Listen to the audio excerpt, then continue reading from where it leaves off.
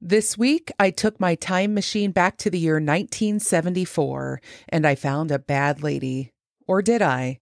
That's the central question today as we peer into the kidnapping of an American heiress and her descent into a crime and terror spree with her abductors that had the world questioning, yet again, the nature of control and criminal behavior.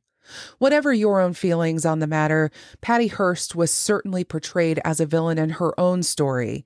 And because this takes place now 50 years ago, that makes her a perfect fit for today's episode of Vintage Villains.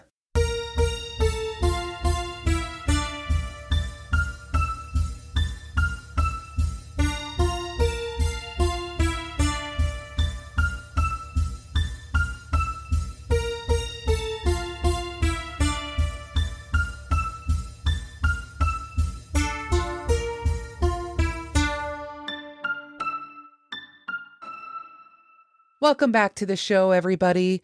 We're in a streak of Patties, it would seem, with our previous episode on illegal slave trader and serial killer Patty Cannon.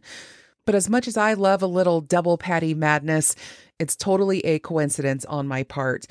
Patty Hearst was slated to be released earlier, but I needed to rearrange my schedule for a few things, and so this is just how things ended up. But for the rest of this episode, I'm going to refer to this Patty by the name she stated she prefers, Patricia.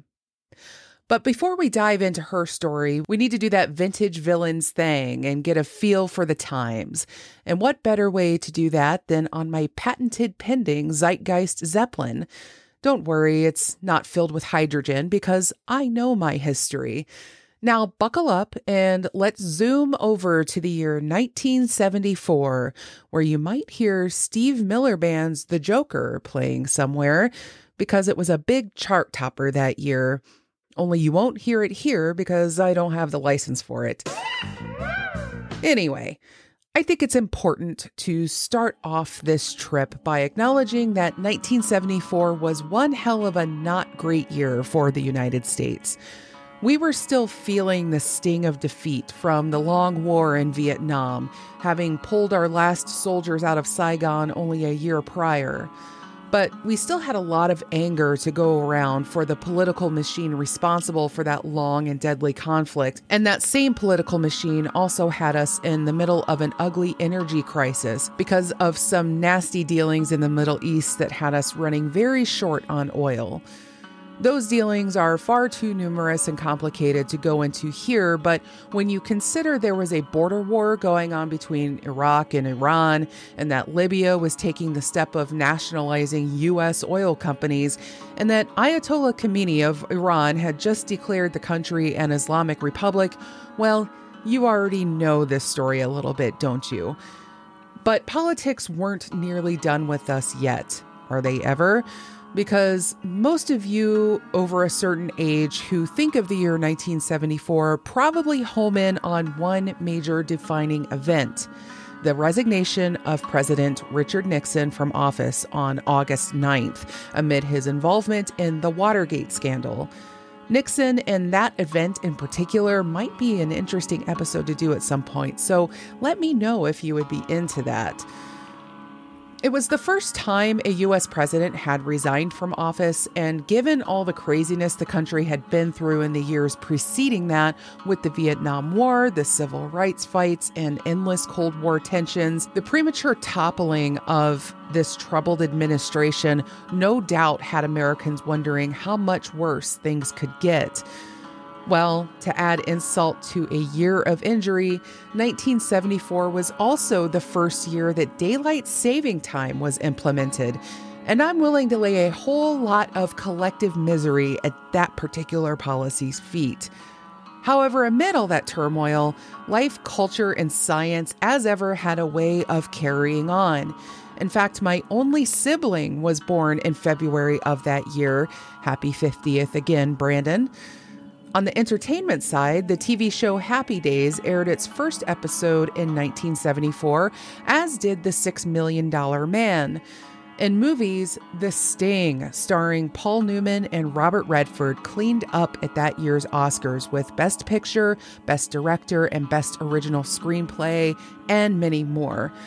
My favorite horror movie, The Exorcist, also had quite a few nominations at that year's ceremony. It would win Best Adapted Screenplay, and y'all should really read that book if you haven't, and Sound Mixing. The Mel Brooks satirical Western comedy, Blazing Saddles, also premiered in theaters, as did Roman Polanski's noir classic, Chinatown. Polanski, another complicated villain who will no doubt be featured on this show one day. And in news, a publication that would be covering a lot of the things I just mentioned and more, People magazine launched its first issue in February. February was one hell of a month in 1974, it would seem. In other cultural milestones, legendary magic duo Penn and Teller became possible, as 1974 marks the year that Penn Jillette and Raymond Teller met. Also, the book Jaws by Peter Benchley would be released this year, just in time to become everyone's favorite reason to avoid the beach the following summer in 1975, when the Steven Spielberg-helmed movie would hit theaters. And pop singer Roberta Flack took home a Grammy for her hit song and enduring earworm, Killing Me Softly. But a much, much older song, the world's oldest, in fact, was performed for the first time on March 5th of 1974 at Berkeley University by Ann Kilmer and Richard Crocker. It was discovered on a Hurrian cuneiform tablet dating back to around 1400 BCE, and it's called Hymn to Nikal, who was a moon god from Syria.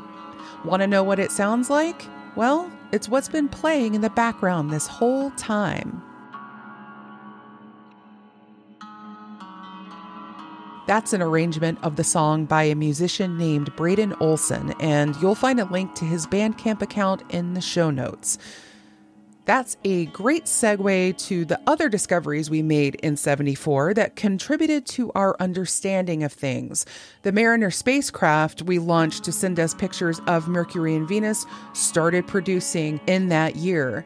And in March, Chinese farmers discovered the Terracotta Army, 8,000 statues constructed to guard the tomb of their first emperor, Qin Shi Huang. And please forgive my pronunciations there.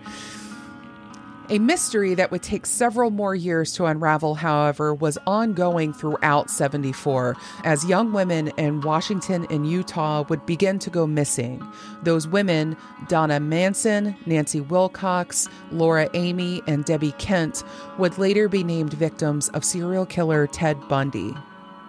On a somewhat more personal note, 1974 not only marks the birth of my brother, but also the year of a weather event known as the super outbreak, the second largest tornado outbreak over a 24-hour period, with 148 confirmed tornadoes in 13 U.S. states, killing approximately 315 people and injuring nearly 5,500.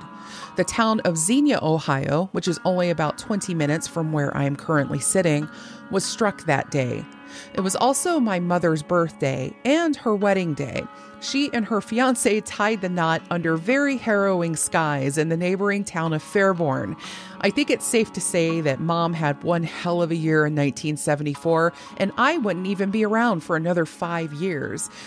And that's just a tiny taste of this year, folks. 1974, brimming with discord and crisis, a disgraced American president, busy serial killers, and raging tornadoes. Plenty of room for some bank robberies and attempted bombings with a far-left militant organization, I suppose. So let's get to it, shall we? Most would say Patricia Campbell Hearst Shaw was born very lucky. She came into this world on February 20th, 1954 in San Francisco, California, with a family name known around the world. That name, Hearst, has been mentioned here once already, way back on episode 1 with the story of Belle Gunness.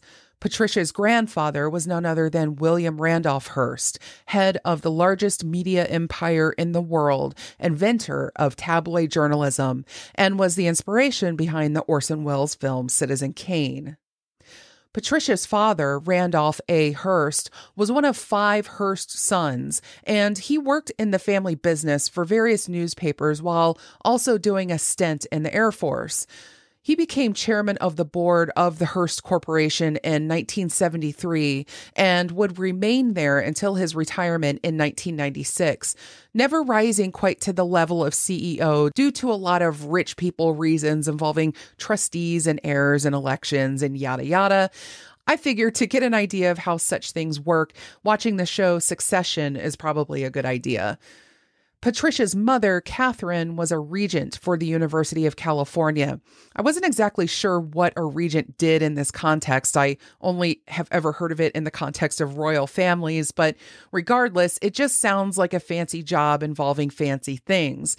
Okay, I looked it up, and a university regent is responsible for managing financial matters and land holdings for the institution, and also appoints the university president. So, yeah, that's pretty fancy. Anyway, Patricia, in her autobiography, Every Secret Thing, describes her upbringing as affluent and sheltered, and herself as sublimely self-confident.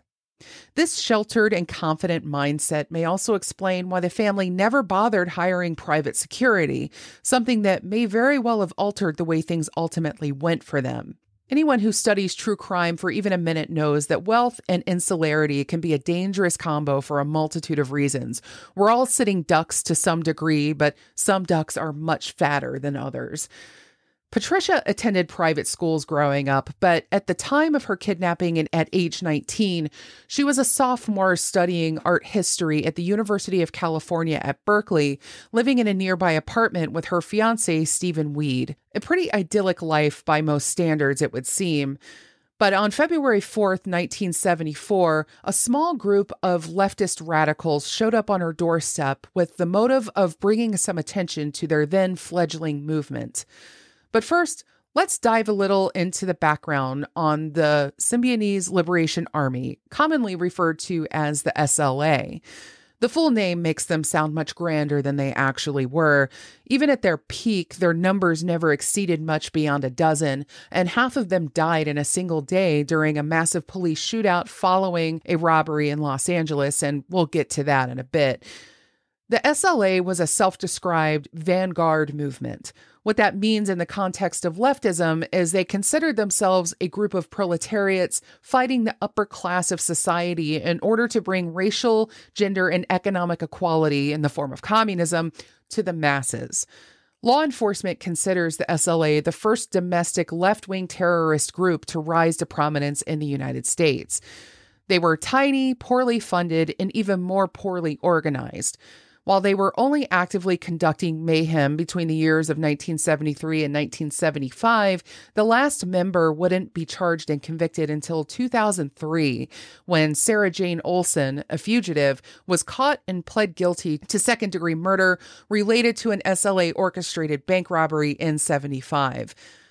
But they were a scrappy bunch that came together during an inmate outreach program at Vacaville Prison, which was organized by students and recent graduates from nearby colleges like UC Berkeley. The plan was to have members of the student body help educate prison inmates to prepare for life outside prison. This ended up bringing together many people of the same political bent across varying races who were interested in studying social justice, words that have become washed of all meaning in today's political climate. However, a lot of the people with power and influence on both sides of the prison walls were already from other radical groups like the Latino Venceremos, who were interested in urban guerrilla-style movements, aka terrorism, to effect change in the social order, similar to those tactics used in South America by players like Che Guevara. But what does Symbionese actually mean?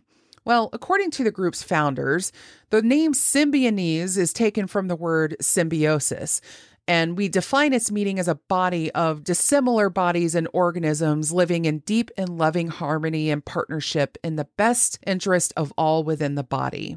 They intended to have a political symbiosis to encompass all of the left-wing struggles, feminism, anti-racism, anti-capitalism, and so much more. They wanted all people of all races and all ages to fight together in a left-wing united front and to live together peacefully, which just sounds like a whole bunch of impossible things. But I digress. The group adopted a 7-headed Hydra-like cobra symbol and used it as their logo. And they featured this image on all their publications. They distributed all kinds of tracts around. They had flags, they were really trying. Though it should be noted that despite being derived from radical Latino and Black organizations, the SLA was predominantly made up of white members, with the exception of one of its founders, Donald DeFreeze, a Black man from Cleveland, Ohio, with a lengthy rap sheet who just prior to helping create the SLA, escaped from prison after being sentenced to 5 years for robbing a sex worker. He'd also once been an inmate at Vacaville Prison and active in its Black Cultural Association, which worked with the colleges on the inmate outreach programs. There, he'd met several student volunteers who later became his fellow comrades. After his escape, he hunkered down with these people in a known area commune called the Peking House, which was in the Bay Area. And he later moved to a less visible safe house in the neighborhood. There lived a young activist and self-avowed revolutionary named another Patricia, Solstick. And she wasn't involved in the prisoner outreach programs, so no one would be looking for him there. The two quickly became lovers, and together they laid out the plans for what would become the SLA. DeFreeze took the name General Field Marshal Cinque Matume after the leader of the slave rebellion that took over the slave ship Amistad in 1839. So to sum all that up, you have some very activist-minded college students in the early 1970s in that post-Vietnam counterculture war environment I described earlier, which had galvanized so many young people coming together with like-minded folks of a more criminal bent. In that pressure pot of young anger at a cruel world and a fervent idealism swirling around a nucleus of violence and petty crime and a figurehead like Donald DeFreeze, a terrorist group was born that would be responsible for at least a few deaths, a kidnapping, some bombings and robberies, and a whole lot of otherwise impotent rage. Such groups, right or left wing, spawn just as easily around the world today with the help of social media. But if we learn anything from this episode, it should be a reminder of just how easy it is to become radicalized and lethal in the right circumstances without the internet. People have been doing very well at it all by themselves for centuries. And some would argue that the internet has made people less active in the world overall. It's a lot easier to sit around on various discussion boards and talk the big talk while leading an otherwise mundane life, leading to individuals largely working alone in the event one becomes motivated enough to go out and do something violent. Just something else to ponder when we think of the role of the internet in modern-day terrorism. I may have briefly mentioned the SLA in my coverage on cults on my other podcast, Ding Dong Darkness Time, when referring to more militarized groups. And though the SLA didn't refer to itself as a cult, I am doing so specifically because of the elements of coercion and control that apply to the Patricia Hearst case. And in keeping with the trajectory of most cults and their penchant for alienating their friends, the newly minted SLA, and this is before the kidnapping of Patricia, assassinated a man named Marcus Foster, who was the first Black school superintendent from Oakland, California, because they mistakenly believed that he was implementing a school ID program. That's right, school IDs, which are so commonplace now, drove people to murder back in the early 70s. But this act had a chilling effect on the other radical groups in the area, in particular the Black ones. And so the SLA was marooned on their own little crazy island. And I think this affected their ability to recruit a lot of new members, which is what then led them to take more desperate measures like kidnapping a young heiress in order to make a name and some money for themselves. The kidnapping was also orchestrated in order to pressure authorities to release the two men who were caught and imprisoned for the murder of Marcus Foster, which authorities would refuse to do. After that, they would then go on to extort the family for a ransom, but with a Robin Hood-esque twist of having them donate $70 worth of food to every needy person in California. That would have cost around $400 million, which was an impossible sum back then, even for the Hearst family. But they donated $2 million to a local food bank instead and tried to continue negotiations, but it all broke down very quickly, and the SLA refused to release Patricia. But I'm getting ahead of myself, so let's go back to the night of February 4th, when the kidnapping took place. Patricia's San Francisco apartment was actually not far from the main SLA hideout, which is likely how they settled on her as the perfect target. That night, Hearst heard a knock on her door. When she opened it, she was suddenly being held at gunpoint and being dragged out of her home toward a waiting car. The kidnappers also beat up her fiancé and left him behind, shoving Hearst in the trunk and driving off into the night. Throughout the aforementioned negotiations with the family, DeFries had Hearst blindfolded, gagged, and tied up in a closet for the next 57 days, letting her out only to eat with the group. She was subject to endless rants, beatings, and rape, which Hearst states in her autobiography laid the foundation for her future actions. Hearst was eventually presented with the ultimatum of death or joining the SLA. She took the latter and was christened with a new name, Tanya, which was the nickname of a woman high up the ladder of Che Guevara's organization. Now, to me, it's not hard to understand Hearst's choice here. If you've been kidnapped by a group of dangerous people, your first and only priority becomes that of your survival. Deprived of freedom, sight, sleep, and food for several weeks, basically that entire lower tier of Maslow's hierarchy, you learn to develop ways of coping in order to just get through it alive. So when your kidnappers offer you the choice between joining their group or being murdered, you join the group. Cross all other bridges when you get there, even if it means along the way you're framing yourself for multiple serious felonies. In a taped message released on April 3rd, Hearst read the following, which she would later claim was a script she was forced to read at gunpoint. I have been given the choice of 1, being released in a safe area, or 2, joining the forces of the Symbionese Liberation Army and fighting for my freedom and the freedom of all oppressed people. I have chosen to stay and fight. Her family and friends were stunned by this, but they immediately began to speculate she was being coerced. The tape came with a photo of Hearst in revolutionary gear, holding a machine gun against the background of the SLA's emblem of a 7-headed cobra. That's the picture you see in the episode thumbnail, and I chose it for a reason. Really look at it. See this very pale, gaunt young woman, and look at her eyes in particular. Blank, dead, ringed with dark circles, staring off into space like someone who never had a memory.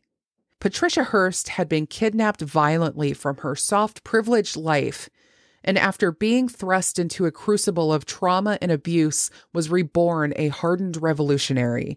Soon, she would be taken out on her first bank robbery. On April 15th, surveillance footage would show Hearst wielding an M1 carbine rifle inside the Sunset District branch of the Hibernia Bank in San Francisco, ordering people to get up against the wall. 2 customers who entered the bank during the heist would be shot and wounded by other robbers. Hearst claimed in her autobiography that she had little recollection of the sequence of events, but that once she heard gunfire inside the bank, her next memories were from inside the getaway car. After the robbery, the U.S. Attorney General William Saxby would say that Hearst was a, quote, common criminal and, quote, not a reluctant participant. However, the FBI agent in charge of the investigation would show that the other SLA members were pointing their guns at Hearst during the robbery. Nevertheless, a grand jury would later indict Hearst for the robbery in June. A month later, on May 16th, Hearst would be seen emptying a full magazine from that M1 carbine and more from another rifle into a sporting goods store after SLA members William and Emily Heiress were detained by the store manager for shoplifting. Miraculously, she didn't hit anyone in the store or on the busy street with all that gunfire, and the 3 got away again. After this, Hearst and Heiress Hearst and the Harrises would hijack a pair of cars and their owners, who would later testify to Hearst being so personable that he was reluctant to report the incident. While they were on the way back to the SLA hideout the next day, they would learn that police had surrounded the place and would hide elsewhere.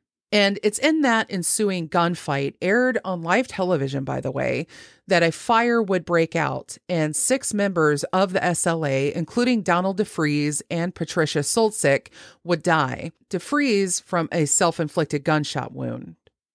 Initially, authorities believed Hearst died in the fire, but they would soon realize otherwise and issue warrants for her and Harris's arrests. And they continued to receive cover from other activists in the community. Hearst would later say, after watching this fight go down on TV, that she knew there was no way she could come forward without risking being gunned down by the police. Hearst and the Harrises would get out of town and spend some time in Pennsylvania and New York for a while, but they returned to California the following August, at which point they'd conduct more bank robberies and make some bombs to plant underneath police cars. Thankfully, neither of those devices would successfully detonate, but there would be how to make bomb books found on Patricia's bookshelves, indicating that she had helped build the devices. And in one of the bank robberies at Crocker National Bank in Carmichael, Emily Heiress would shoot and kill Myrna Opsahl, a mother of 4 who was only there to make a deposit. Patricia Hearst was the getaway driver, but she was now on the hook for felony murder. Police and FBI would finally catch up to Hearst and crew on September 18th, 1975, 18 months after the kidnapping. At her booking, she told her attorney to deliver a message to the world. Tell everybody that I'm smiling, that I feel free and strong, and I send my greetings and love to all the sisters and brothers out there. When asked her profession, she responded, urban guerrilla. Now, let's take a second just to let all this sink in here. How could something like this even be possible? Can a person turn this quickly from victim to villain? I know the 2 words you're thinking of right now. You probably thought of them the second you saw the subject of this episode. And those words, Stockholm Syndrome. Characterized by the development of sympathy from captives to their captors, Stockholm Syndrome has 4 key components. 1, a hostage's development of positive feelings toward the captor, check. 2, no previous relationship between the hostage and the captor, check. A refusal by hostages to cooperate with police and other government authorities, rat-a-tat-tat, check. And a hostage's belief in the humanity of the captor, ceasing to perceive them as a threat when the victim holds the same values as the aggressor. Urban guerrilla, check. So I think it's safe to say that Patricia exhibits all of those characteristics. The term originated from a failed bank robbery in 1973 in Sweden, where men took 4 employees hostage in order to negotiate the release of their compatriot from prison. Sound familiar? That was also the motive behind the Hearst kidnapping. Paroled convict Jan Erik Olsson held the employees in a bank vault for 6 days, and upon their release, the hostages would ultimately refuse to comply with police or testify against their captors.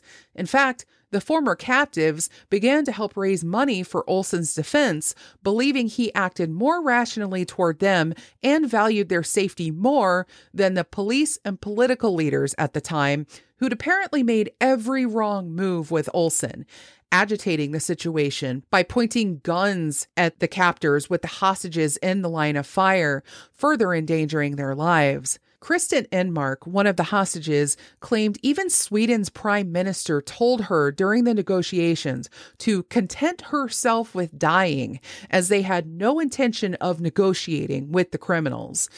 This created a situation where the hostages began to see their rescuers as a bigger threat than the captors.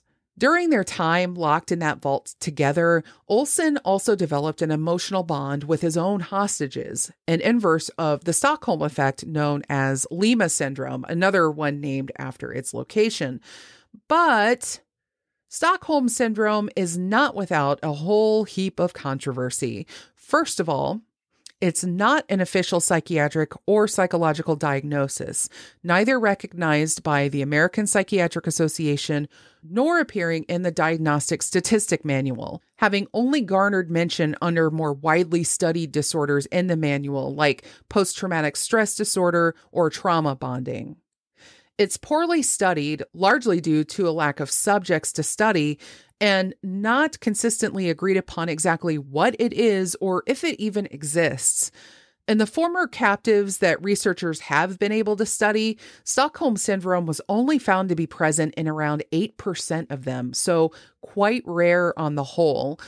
Many of the syndrome's critics say it's more likely to be diagnosed by the media than actual mental health professionals, and this way of overblowing its prevalence and significance has had detrimental effects on crisis negotiation tactics and the coverage of kidnappings. In fact, and this one really stuck with me, a lot of depictions of Stockholm Syndrome, trauma bonding, learned helplessness, and internalized depression have the effect of shifting the focus away from what actually happened to the victims at the hands of their aggressors, framing their experiences instead in the form of poorly studied pseudopathologies born in the minds of the victims. And there's a huge gender bias as well, shocker, where it's most closely associated with women. This has had the effect of discrediting them and makes them less likely to talk about their experiences because you're just a hysterical woman who fell in love with your captor. Effectively, when women have shown that they're feeling threatened by social power structures like police when in dangerous situations, rather than address the problems within the power structure, we just put off these victims' reactions to some form of mental illness they developed while in captivity. We slap a Stockholm Syndrome sticker on her and call her done. And that makes sense because let me remind you, in the actual incident that gave Stockholm Syndrome its name, the captives' refusal to work with the state apparatus was born not from the direct actions of their captors, but from the shoddy way the state handled their situation. But at the end of that robbery, all people remember from it is Stockholm Syndrome, and not the poor performance of the police and the politicians. So let's try to keep all this in mind with Patricia's case here, because while she absolutely showed all the signs of what we understand as Stockholm Syndrome, trauma bonding, brainwashing, whatever you want to call it, it was a lack of timely rescue at the hands of the authorities, the growing certainty that she would be killed in a police shootout, and the harrowing abuse she experienced at the hands of her captors that allowed all of this to flourish. And the woman taken into custody that September day was barely recognizable as the Patricia Hearst her family and friends and fiancé knew. Hearst's weight had dropped to 87 pounds, and she was described by psychologist Margaret Sanger in October of 1975 as, quote, a low IQ, low affect zombie. Her IQ was measured as 112, where it had previously been 130. There were huge gaps in her memory regarding her pre-Tanya life, which is very common with trauma response. She'd also taken up a heavy smoking habit and suffered from regular nightmares. The only problem is Patricia didn't fit any existing mold of criminal insanity, and claims of being brainwashed just weren't going to cut it. No one had ever been acquitted on such grounds, and so they would have to prove her actions were done completely under duress, which is defined as a clear threat of death or serious injury. But she would have a hard time claiming duress when she emptied a magazine of bullets into a sporting goods store from the getaway car she was waiting in all alone. You can see the very steep hill that Hearst and her defense attorneys had to climb here. But they had a lot of experts come in to evaluate her, many of whose names I recognized in my own cult studies, like psychiatrist Louis Joylin West, a professor at the University of California, Los Angeles. He was appointed by the court in his capacity as a brainwashing expert and worked without a fee. After the trial, he wrote a newspaper article asking President Carter to release Hearst from prison. Hearst would write in her memoir, quote, "I spent 15 hours going over my SLA experiences with Robert J. Lifton of Yale University. Lifton, author of several books on coercive persuasion and thought reform, pronounced me as a, quote, classic case, which met all the psychological criteria of a coerced prisoner of war. If I had reacted differently, that would have been suspect," he said. After several weeks in custody, Hearst would come to repudiate the SLA. Her first lawyer, Terrence Hallinan, had advised Hearst not to talk to anyone, including psychiatrists. He advocated a defense instead of involuntary intoxication, that the SLA had given her drugs that affected her judgment and recollection. He ended up being replaced by attorney F. Lee Bailey. Yeah, that one. Where are my OJ case junkies at? And by the way, as I was finishing up the writing for this script, I just got the news that OJ Simpson has died. So I am a powerful individual, people. Fear me. Anyway, he asserted a defense of coercion or duress affecting intent at the time of the offense. This was similar to the brainwashing defense, which Hallinan had warned was not a defense in law, and the trial would begin on February 4th, 1976, 2 years to the day after the kidnapping. And let me just put this right out here, okay? F. Lee Bailey, at least in this case, I'm not here to impugn the man's entire career, was an idiot for going for the brainwashing defense, a greedy, ambitious fool. Even if you fully believe that Hearst was brainwashed, fully in the grip of a nasty trauma response, that still doesn't make it a viable strategy for criminal defense, because getting a jury to buy into something like that was going to be next to impossible. Prosecutors apparently gave him every opportunity to allow Hearst to plead guilty in exchange for a lenient sentence that likely would have even kept her out of jail and prevented her from being subject to the walloping they were ready to deliver her in the courtroom. Even they were like, "Come on, man, don't do this. It's suicide." But Bailey had his testicles resting firmly in the hands of the richest family on the planet, who didn't want to see their daughter admit she had willingly joined a leftist radical hippie group that robbed banks and built bombs. And Bailey had the book rights and a struggling criminal law practice to revive. So he was weak in pushing for the best possible outcome for his client, because he knew they'd fire him and replace him with someone who would do whatever they wanted, in addition to being greedy and ambitious.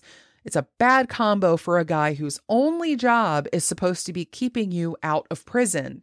And I probably sound particularly embittered here because the trial that unfolded as a result of Bailey's insistence on using the brainwashing defense ended up making his client's life so much harder in all the ways you'd expect when a woman who was kidnapped and raped is also the defendant. The judge on this case, Oliver Carter, crippled the defense strategy by allowing the prosecution to introduce recorded statements Patricia made in jail immediately after her arrest to prove her state of mind way back at the time of the robbery. Thus, the jury listened to Patty tell Americans on an audio tape, quote, "The idea of brainwashing is ridiculous." On cross-examination, Hearst faced numerous questions from prosecutors about her actions after the bank robbery, causing her to plead the Fifth Amendment 42 times on the stand. And yeah, that was also Bailey's doing. Putting her on the stand to begin with was stupid, but pleading the Fifth that many times was only going to frustrate the jury even further. She also had to listen to embarrassing expert testimony about her vulnerability and endure humiliating cross-examination about a wide amount of topics, including her sex life. And on that, she had to answer some very awkward questions about why she kept a necklace given to her by William Wolfe, one of her alleged rapists, and wrote of him as a gentle man. And perhaps the biggest reason F. Lee Bailey should not have gone forward with the brainwashing defense was because it brought all the psychologists and psychiatrists to the yard. While Bailey was convinced his psychological testimony expert would have the case in the bag, the prosecution came loaded with their own too, and they did not hold back. None had more effect on the jury than the prosecution psychiatrist Joel Fort, who questioned the ability of the defense psychiatrist to draw conclusions about her state of mind at a time 15 months before they interviewed her. Never mind that they were drawing conclusions about her state of mind at the time of the robbery based on statements she made nearly 2 years later, but I digress. According to Fort, Hearst was ripe for being radicalized, describing her as an amoral person who thought rules didn't apply to her. And how do you make that argument? By listing every single mistake a young person ever made. And need I remind y'all again that Hearst was only 19 years old when she was kidnapped? He stated she lied to nuns at school about her mother having cancer in order to get out of an exam, engaged in sexual activity at an early age, and experimented with drugs such as LSD. In other words, normal teenager stuff in the early 1970s.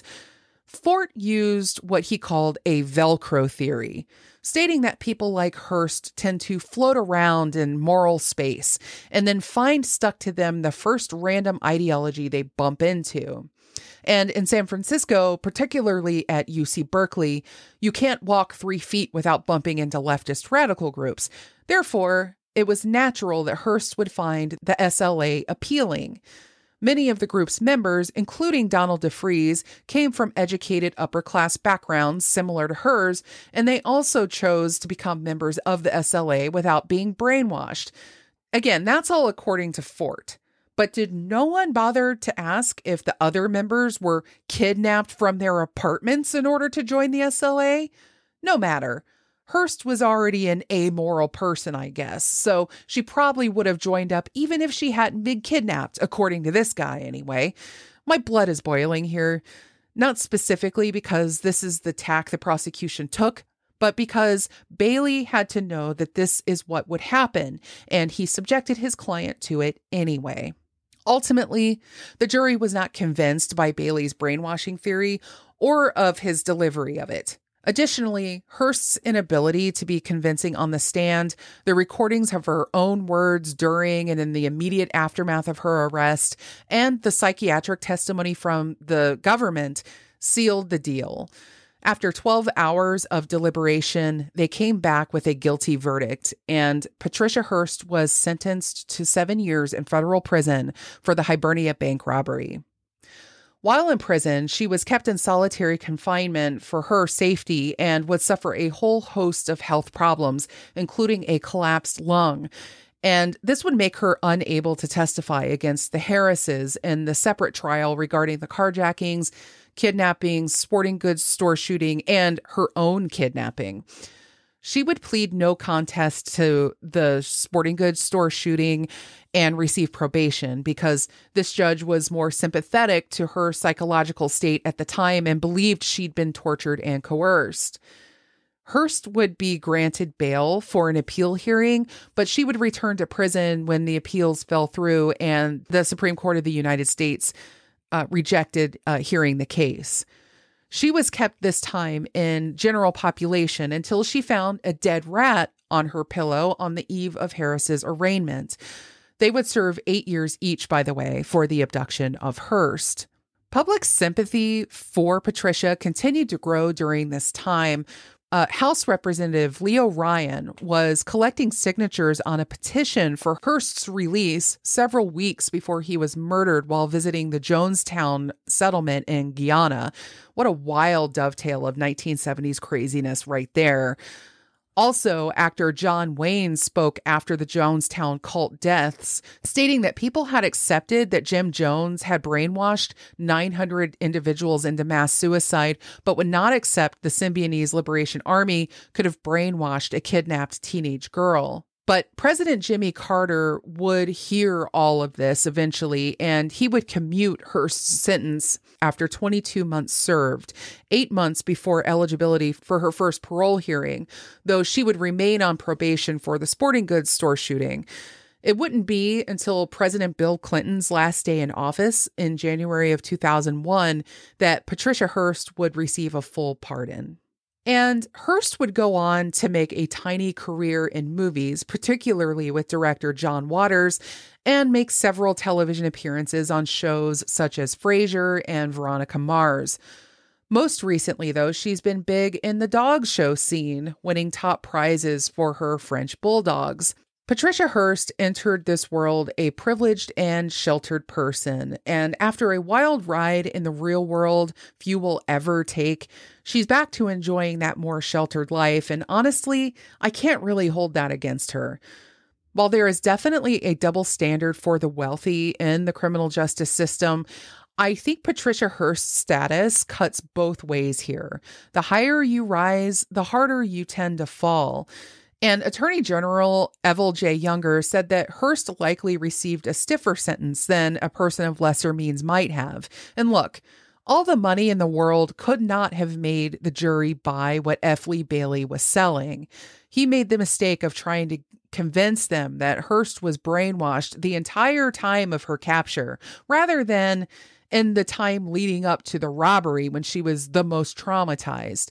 And Patricia herself said in her autobiography that she was disappointed in Bailey's performance, describing him as having the appearance of someone with a hangover and spilling water down the front of his pants while making a disjointed closing argument.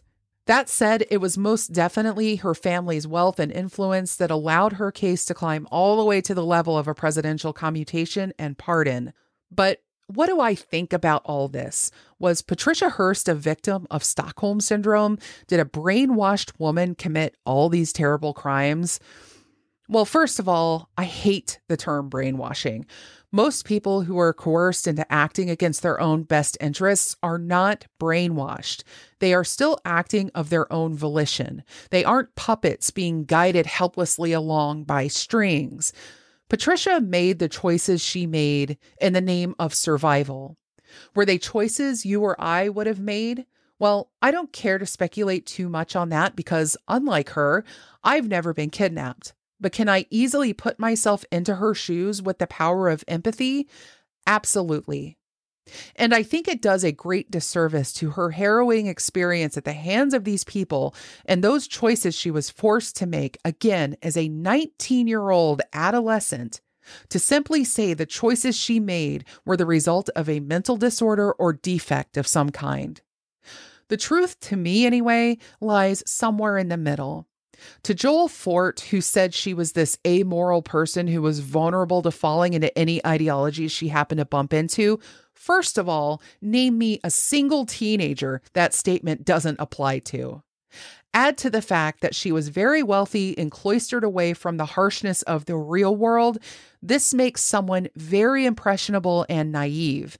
At a time when the world was burbling with endless turmoil and opportunities left and right to fall into a trap of some kind, it is completely understandable how something like this could have happened.